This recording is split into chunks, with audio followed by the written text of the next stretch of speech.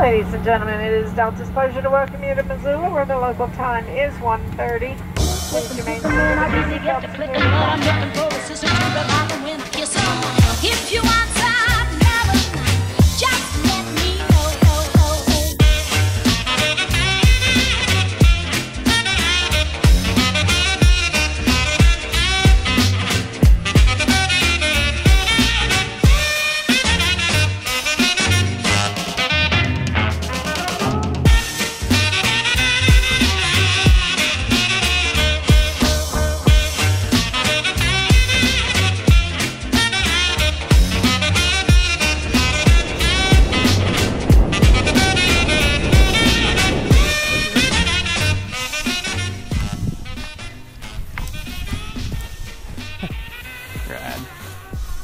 Welcome to Montana.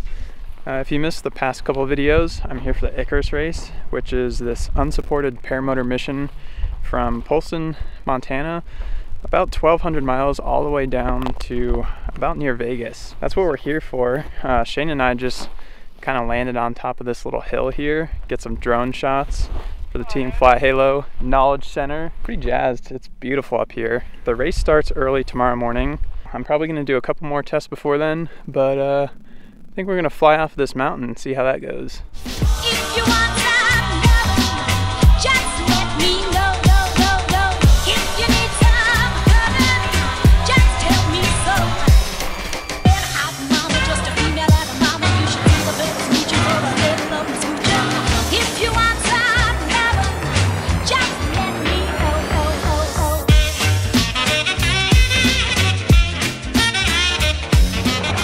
Taking a little stick with me in the line. Oh, I'm gonna get it with my feet. Oh, ow. Alright, let me try to figure out this wrap situation. No air traffic.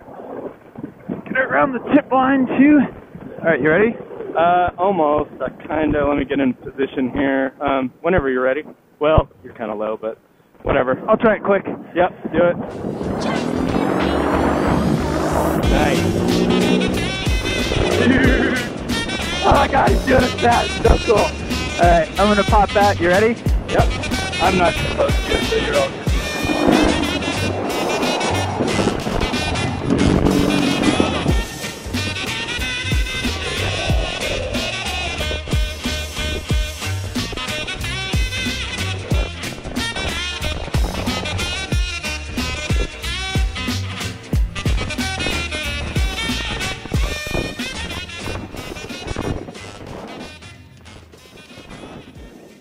Run by high five. Huh, did it. Okay, killed it.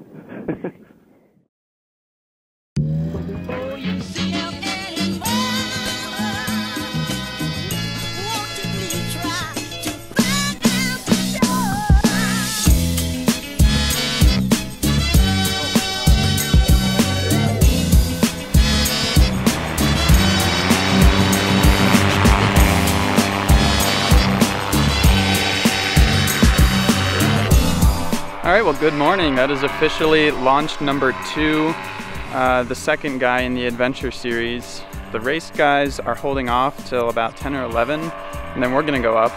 So I've got pretty much all my stuff situated. I've got a lot of weight. Like, I never really put it together, but my fuel weight, my giant duffel, and my reserve, it really adds up.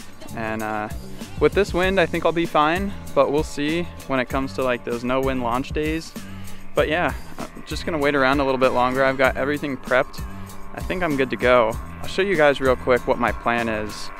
I'm trying to go hopefully about 70 miles to the first checkpoint, which is a gas station. And from there, I'm gonna go to another gas station. And if everything works out today, the end of this video, I'll be at an airport. If not, I think I'm gonna find myself camping at like a gas station somewhere, or maybe a hotel. So we'll see what happens. Just gonna chill for a little bit and then we'll freaking send it. Check, check. All right, so here's the setup. We're gonna clip in first before I put any gloves on. Clip that in, get my speed bar hooked in. clip that riser in. Fuel bladder is the next step. Fuel bladder goes on my chest like that. I'm actually gonna wrap this on the inside. My little tube doohickey. 6 liters of gas. Last but not least, just have to dig around for my last carabiner. All right, this is where the real weight gets added. Oh yeah. All right, I'm gonna get my motor started. Then I'll worry about gloves. All right, so freaking official start line at the Icarus. Just gotta get my gloves situated, and then hopefully pray that I freaking nail it on the first try. I think the competition is trying to hose me, laying his wing out in front of me, just leaving it there. Okay, this is possibly gonna be the most challenging launch I've ever done. I'm sure it'll get topped this week.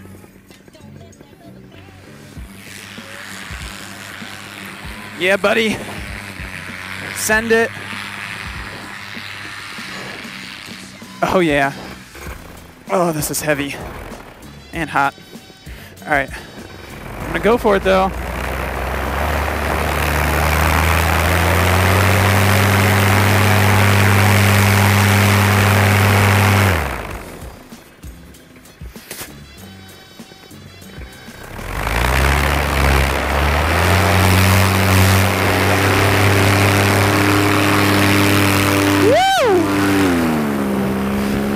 It.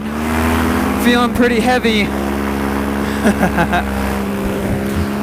Almost sunk down on that one, but we're good. We got the power. All right, we're gonna do one pass right through the pylon. Shindig. Get the official start line going. There it is. Oh man. I'm out of breath. That was pretty gnarly. So my flight plan for this flight is to jet down this mountain range, the Mission Mountains right here, and then we get to Missoula. There's some airspace there. I have to make sure I get up over 5,700 feet to pass over that airspace. And then I'm gonna hang a left and head east down a valley. And I've got 2 possible gas stops. I'm gonna see what my fuel situation is, see which one I want to land at. Both of them are relatively tight launch sites. Landing probably won't be a big issue, but launching this beast is gonna be tough. Right here's my buddy Canyon. Shout out to Canyon. He just decided he was gonna participate in the race like last night. Hi!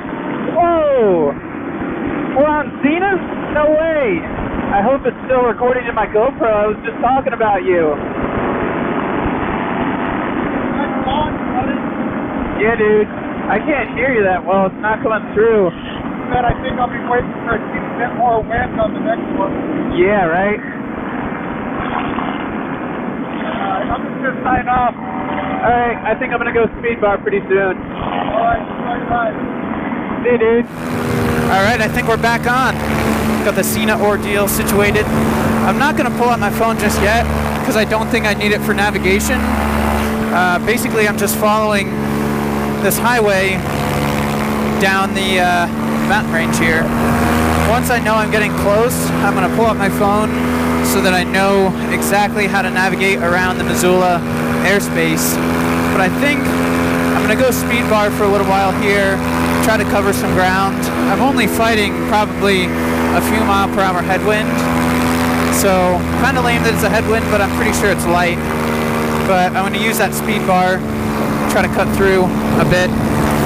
Basically, race class, we just got myself and Canyon right now, and then Trey, Dean, and then we got a guy on a trike, which I believe he said he has to leave tomorrow because he's got issues with his motor. So anyway, I'm going to turn off the camera now, conserve some battery on my Cena and GoPro, and I don't know, we'll catch up somewhere where the next interesting point might be. Might be my landing, might be Missoula. We'll see. Everybody's trying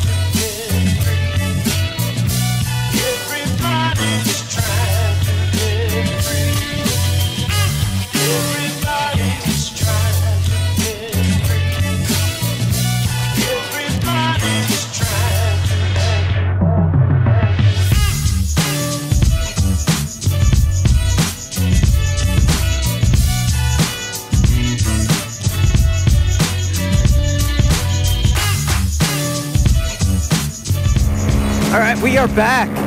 I hope the GoPro lasts.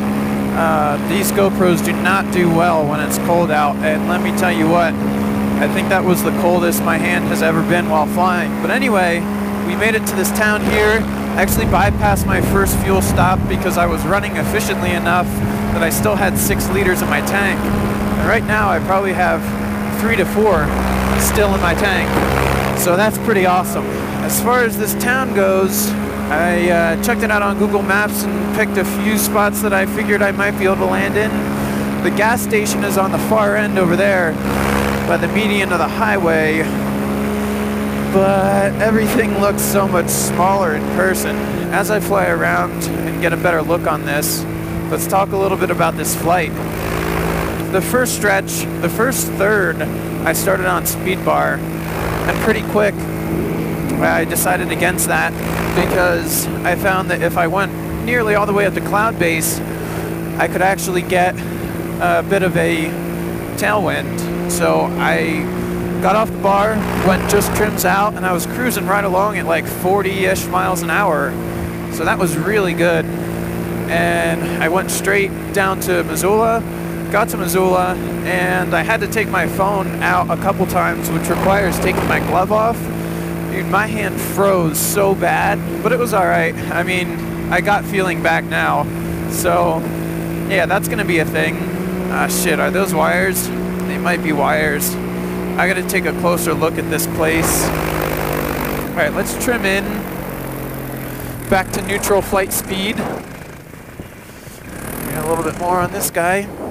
So you can see the gas station right down there. That's where I'm headed. There's the perfect little landing area there. Unless it's covered in power lines, which I can't quite see yet. I gotta get down lower. And I also have to establish which way the wind's going. That pond looks like it's going from my left to my right. Let's see. So if I get myself really, really close in here, that's the most convenient route. If not, I can take a safe route and land her somewhere else and walk in. Power lines are so hard to see from the air.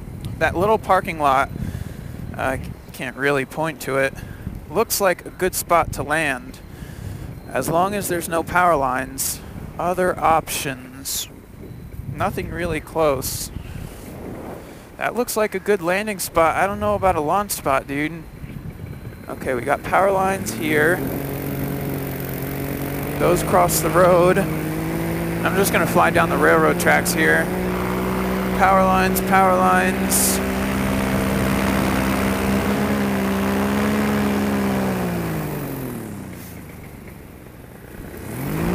Yeah, I'm gonna abort that.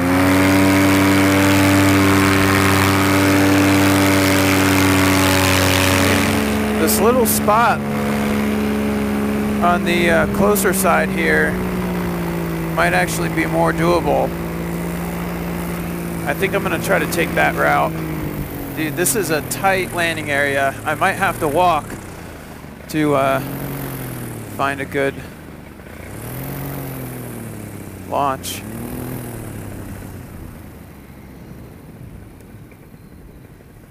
Oh yeah. Oh yeah. We're down. All right. Let's get unclipped. Not bad. So, about that.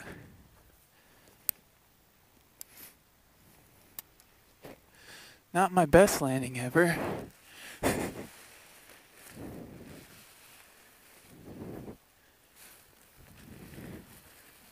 So, yeah, that's how much fuel I have left. Got plenty of that. I don't know if this place is gonna cut it for a launch site. Alright, so that was a little bit of an exciting landing. I got my wing out of the tree, and there's actually another pilot here, one of the adventure racer guys. He actually landed out in a field that way. So I think that's what I'm gonna do, because this is tight. It worked for a landing, kind of. I mean, I touched the trees a little bit, but it worked, but for launch, I think I'm gonna go out that way. There's actually a flagway down there, but it's coming from all different directions, so it's kind of hard to tell. I'm gonna walk out in that field with my wing, my duffel, and put those out there because I don't think anyone will mess with them. And then I'm gonna bring my motor and my bladder over to the gas station back there, fill them up, and then mix the oil out in the field, and then I guess we'll set up and launch again. Alright, so I just fueled up here, filled up the bladder, filled up the motor.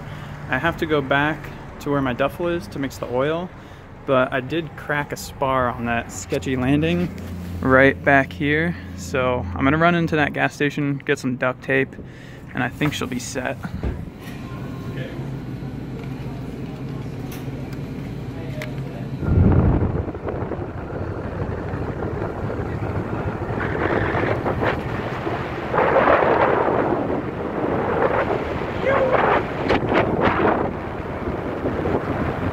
All right, we got a little repair going on. Some duct tape, a little super glue underneath, should be all right. All right, not a bad launch setup. I just have to avoid that bush. It's a clip in.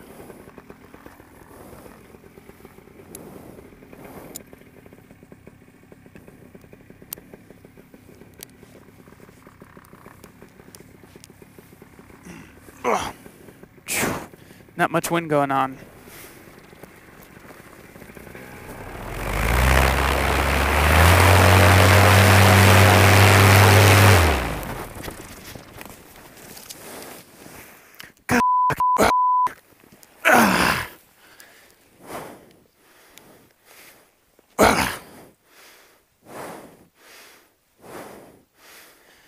All good.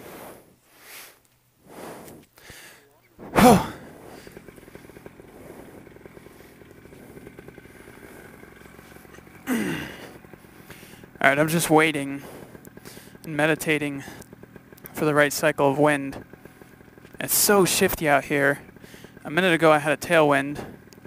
Hoping to get a little bit of an increased headwind. This pack is so heavy to launch with, dude. I just want to get it and get it right. I feel a little bit. I can't even tell which way it's going.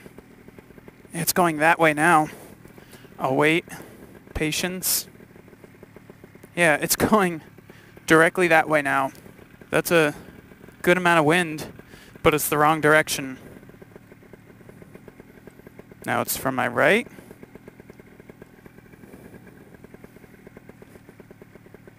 Okay, headwind. We're gonna go for it.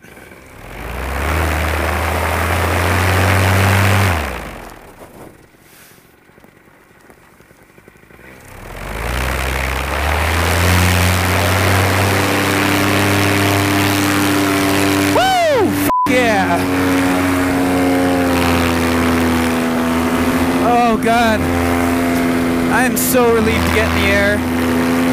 You don't even know. Well deserved.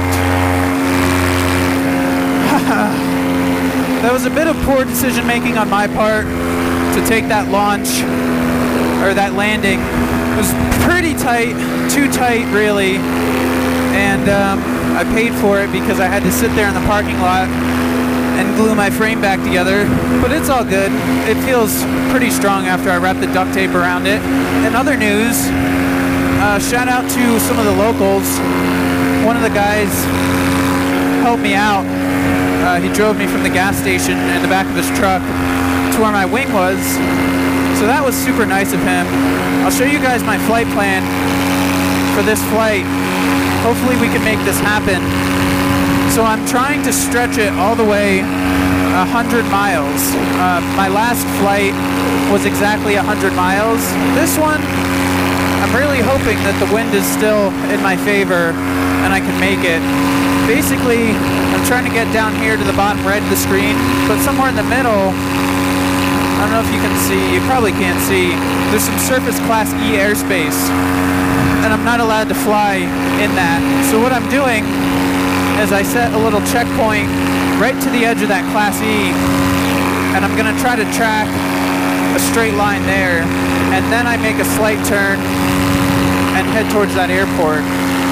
I have the taste of gas in my mouth because this little vent line that goes to my secondary tank, if it is below the level of the tank, it spews out gasoline. And lesson learned, I was holding it in my mouth while I clipped in my risers. So I got a nice mouthful of gasoline. That was pretty disgusting. Yeah, I'm gonna keep climbing because I wanna get altitude to hopefully get the tailwind that's up high. I put my gloves in my bag because I wanted to launch barehanded, get every advantage I can. Oh, before I sign off, here's a thing I did before. The ground wind versus the upper wind, it's generally a little bit different. Well, I should say it's generally not the same. The ground wind was going that way, but pro tip, if you look at the cloud shadows very closely, you can actually see what direction the clouds are moving across the ground to get a reference of what the wind direction is up at cloud base. I think the cloud base direction is more favorable for me, so I'm going to climb really super high and try to get any bit of tailwind I can, which means I need those gloves or else my hands will freeze. So I'm going to peace out for now, and hopefully we'll make it to that airport. I'm pretty confident, especially since on my last flight I landed with like 4 liters. So anyway, peace out. See you guys in a minute.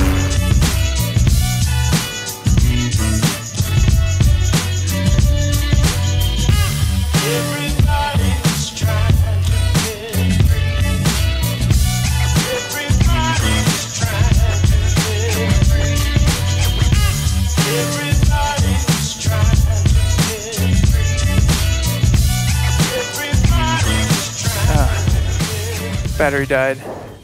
I don't know how much of that I got, but we're here at the fuel farm. Made it down with a nice landing. Oh, I'm so cold. I don't know if you can see my hand. It's almost purple. Well, I'm gonna unload, dismount, and go in the building here and see what's up. Hopefully we can get to town, get some food. I think I'm gonna park it here for tonight. Rad. Alright, check this out. I apologize if the freaking camera's shaking because I'm so cold. Parked my motor over there by the fuel farm, and the building closes, but they got this rad little pilot shack, and I haven't gone in yet, but apparently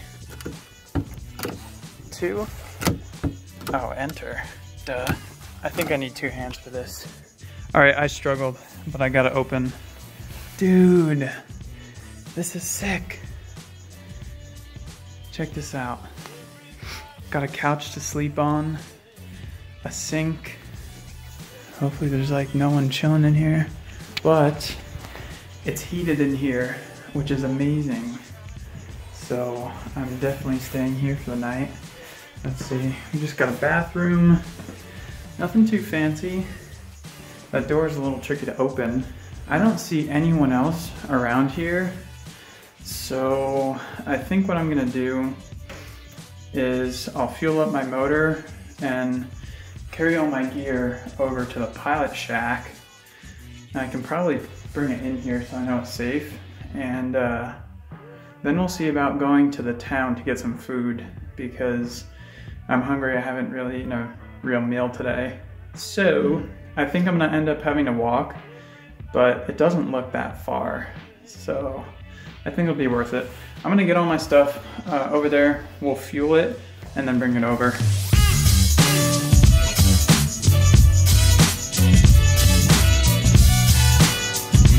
All right, so I got my bladder full, I've got my tank full. This is basically an airplane gas station. You just gotta flip on that big switch on the side after you do your payment. So I think we're good. Now I just have to mix oil. If you're unfamiliar with paramotors, they're generally 2-stroke engines like mine, and that requires mixing oil in with the gas. So I have to carry all my own oil and I have to be able to mix it. And basically I have a syringe and a bladder of oil, where I suck out as much oil as I need and just pump it into the tank. Kind of like this, but you can see it's not the neatest process ever.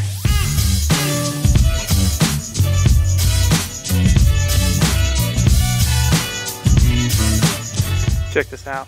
I got the place all to myself. Freaking heated. Got the Scout fueled up. Got my fuel bladder already mixed. Oil bladders cleaned off from the oil spill earlier. Wing. Freaking couch. All to myself. I think I'm gonna leave this place, and I checked it out. It's like a 1.5 mile walk to get to the nearest food place, and like half of them are closed today. So I'm just gonna start walking and hopefully I'll find somewhere to eat because I'm like super freaking hungry. So that's the plan. Let's see what we can find. Oh boy. So quick update sesh. I moved the motor out of the room here because I got back and it smells like gas fumes, like you can taste it in here. So don't want to die in my sleep, so I moved it outside. Anyways, I was walking down the street. It's like a 1.5 mile walk to the town, and I'm walking and this pickup truck turns around and super nice guy comes up and he's like, hey, you want to ride? And I'm like, yeah, if you're going that way, great. So we go to like 3 different places in town and they were all closed. So he's like, hey, you like meatloaf? And I'm like, yeah, sure. And he's like, great, my wife's cooking. So we go back to his house and his wife and brother are there and 2 kids and a couple dogs. We just hung out, drank some coffee, you know, chatted some stories up and had dinner. I told him to check out my YouTube channel. I didn't feel comfortable like filming the whole expedition in someone's like private house. So shout out to you guys if you're watching this now. But anyway, I think I'm gonna cap this one here because it's dark out and all I'm gonna do is plug in my GoPro, plug in my phone, and fall asleep on this here couch. Tomorrow morning, getting up bright and early, tune in for that episode. It'll be the next video, I'm sure, and hopefully we'll make some good headway tomorrow because it's gonna be a full day, no delay in the morning. Get up before the sun rises and go. So till then, thanks for tuning in, guys. Peace out.